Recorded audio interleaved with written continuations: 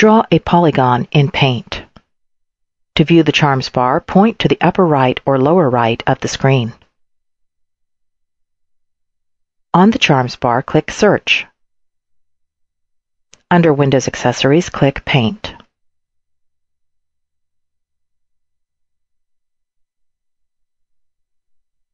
From the Shapes group, click Polygon. From the Colors group, select a color. Click and drag the first line of the polygon.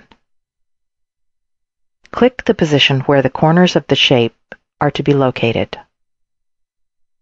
The line segments between the corners will automatically be drawn.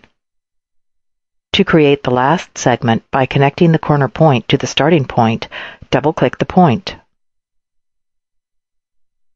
The final segment will connect automatically to the starting point of the shape.